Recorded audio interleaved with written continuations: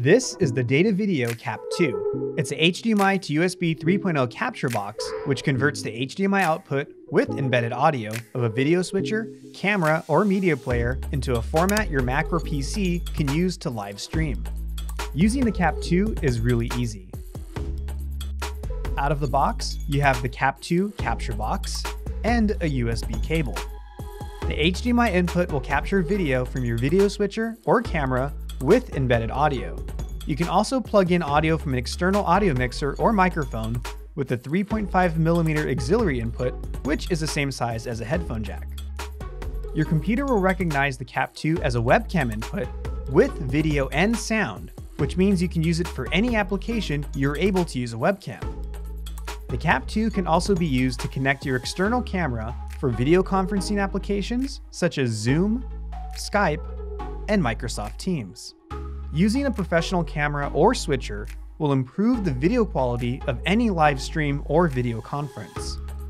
To embed the audio from your video source into your CAP-2, toggle the switch to embed.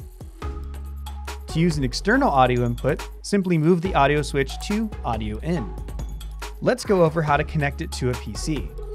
Make sure you have a video and audio source playing into the CAP-2 and connect it to the USB port of your PC. The CAP-2 is a USB audio video class compliant device, so no drivers are needed to install. A pop-up notification will appear on the taskbar that will say your device is ready.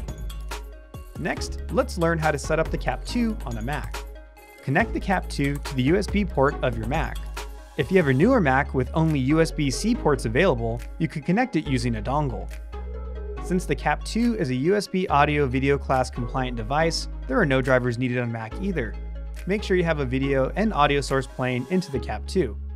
Next, on the top left of the menu bar, click on Go and then select Applications. Click and open Photo Booth, and the video of the CAP-2 will appear as your default. If it doesn't appear as your default, click on Camera and then you can select it. Keep in mind, when you're using a Mac, you will have issues using Safari for streaming to YouTube Live using your webcam or CAP-2, so use Chrome or Firefox instead. The CAP-2 can be used with your existing laptop to perform very similar to an external video encoder. However, the bitrate of your stream will be determined by your browser and the speed of your internet connection.